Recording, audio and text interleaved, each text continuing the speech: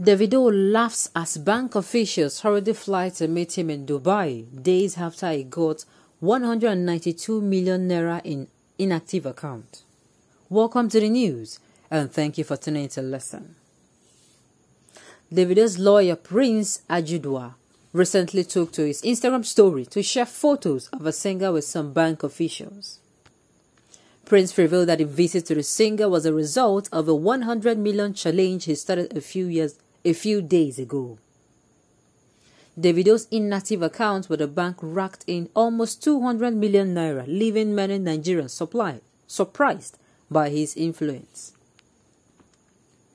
Officials from the bank where Davido received his 1 billion gift have taken a trip to Dubai to have a discussion with the singer.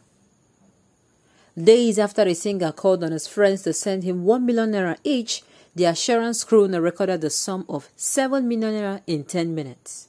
In hours, Davido had over 100 million naira in his account. A scroll through his Instagram story showed that the money has risen to a whopping sum of 192 million naira. It is no wonder that the bank official decided to leave every other thing and meet with the singer. Davido's lawyer Prince Ajudua shared photos showing him and the singer striking a pose with the bank officials. Davido also reposted his photo and said the bank could not wait to see him. He then added laughing emojis. Okay. This particular incident, it shows that, how am I going to put it now? Good works, your good works, your person, your personality, and if you're a person of influence, how am I going to put it now? How well you use the little office you're in. I'm telling you, there is no how you're going to be a person of integrity and you will lose. To be very sincere, it pays. It pays. People can bank on you. It might be very, very difficult to come out and and make sure you're a person of integrity and you use your influence very positively. It can be very tempting because, of course, there's this thing that is in every human that is always, you want to be self-centered, but you are overlooking it and you're killing that particular habit and putting people's how am I going to put it now? Like putting the truth before yourself. Like you do not care about every other thing so far that this particular truth now, this is what I stand for. You don't care about yourself, how people see you. It pays, it pays big time. This is what we saw about a few days ago when the video came out.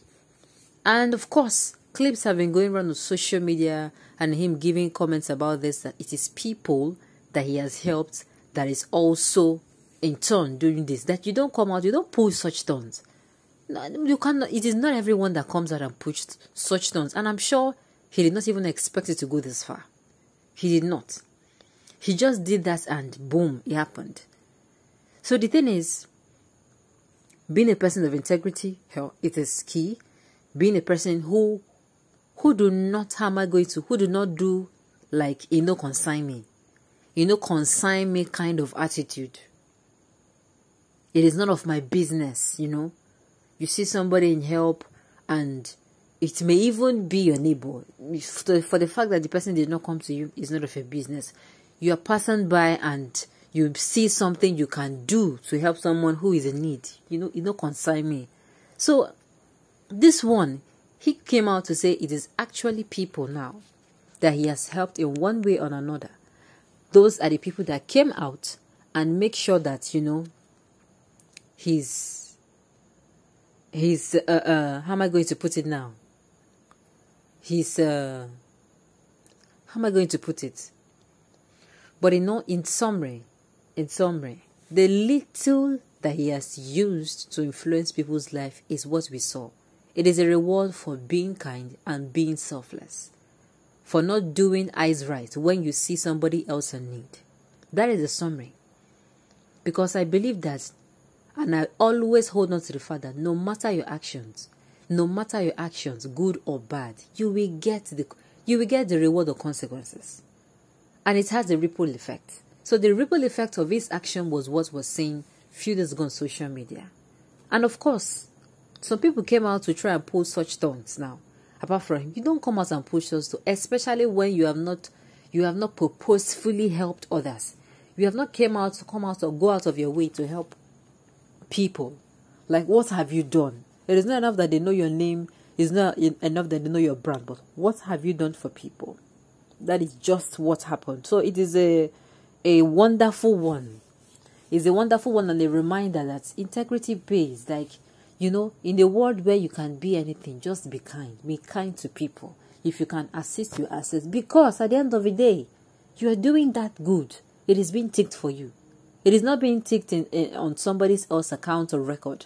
You are the one that takes in the benefits. Even if no matter how it tarries, at the end of the day, you are the person that owns that particular good record now being recorded. It's a win-win situation for the bank and Davido. I just like Davido. He sure knows the rule of entertainment, and this is called show business. Exactly. He knows his onions. He knows his onions, and apart from him knowing his onions, he's this kind, he's this generous, and he's using his position, you know, to, how am I going to put it now? To influence others positively. Like somebody somewhere can say, oh, because of this person, I did this and did this and did that, and you know, my life is now better. Because that particular statement of because of this person, it will forever be in record. So it is a gentle reminder of how it's not every time my own. You're going to assist others, and in return,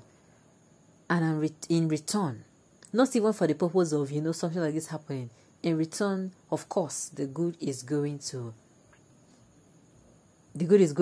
be your record. That is just it.